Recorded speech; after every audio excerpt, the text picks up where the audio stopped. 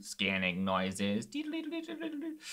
Hi, this is what we are going to be making today. I am calling it a glitch effect because I don't know what else to call it. It's exciting thinking about scenarios where this specific effect could work, but today I'm gonna show off how to build this effect and also some really cool and powerful tools inside Fusion that make it all possible. Okay, I'm gonna pause that and drag a fresh copy of our clip down to the timeline. As long as my playhead is over that clip, I can click this button to open the Fusion page. Now, I originally discovered this effect a while ago when I was playing in Fusion and just running through a bunch of random nodes and seeing what they did, messing around. And I discovered the wand node. I pulled up this search bar, by the way, by pressing Shift Space. Then you can just type in any node if you know what you want. This is wand. I'm gonna click Add and position it over here by my media in. And if I take the square output of this media in and pipe it into the yellow input, then I can preview that wand on a second viewer here. I toggled between 1 and 2 here, and I'm gonna pull up media in my first viewer. Now I'm previewing my wand here, and if I select that, I will have this little selection point. And when I start to drag this around the scene, you might start to realize what is happening, especially if you compare it to our footage on the left. The wand node, sort of like a magic wand tool in Photoshop or somewhere else, is looking at what's selected and trying to find the natural bounds of that shape or that color, or just how it's being used in the scene. You see, if I come over to this billboard, it selects almost the entire thing. And over here in the inspector for the wand, we do have several controls. Importantly, this range and range soft edge, because we never really want too much selected at one time. So I'm gonna pull down this range a little bit and pull up this range soft edge. And then that should be a good mix a little bit. We still get big flashes, but that'll be okay if it comes in chunks. Now I've been manually moving around this selection point, but that is controlled over here in the inspector as well under selection point. And I'm actually gonna right click on that, go to modify with perturb.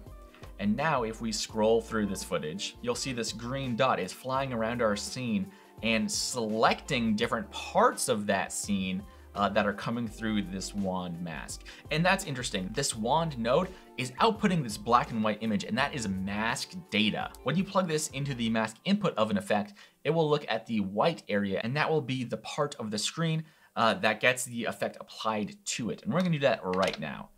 I'm gonna create a color corrector node, not have that connected to the wand at first, but I'm gonna drag that between the media in and the media out, and I'm gonna hold Shift so I can just drop that right on that connection.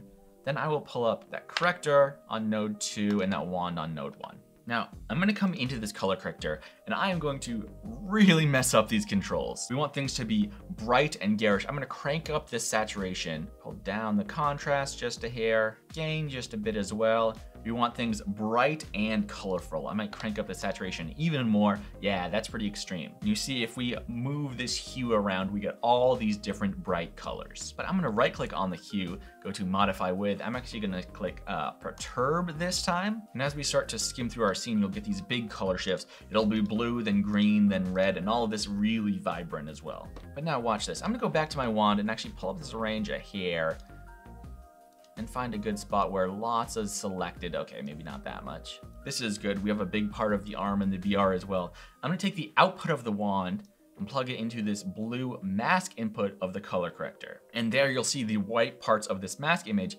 now are the only parts of our original source where that color change is coming through. And once it's on top of each other, you can really dive back into the color corrector and start to crank things so that's really visible, especially as this flies around. If it's on a smaller part of the image, you really want it to be evident. I'm really cranking things here to have this be evident, because after this, I'm gonna head back to the edit page and just let this cache so we can play through and see how we like it. This is cached. If I come back, we see we have this really bright flashes soaring through our scene. This is quite a bit more than my original example, which I have over here. But that is like the beauty of an effect like this as well. You can tune this as much as you want. You can have it be big and bold or a little more restrained. I really like it in this scene as well, because as it flies around, it's like mapping onto this 3D geometry, so it sort of looks like a 3D effect. I'm gonna hop back into our example and show off one other thing real quick. I'm gonna disconnect this mask, which will get crazy real quick, turn off the color corrector, and coming out of that, I'm going to create just a transform node.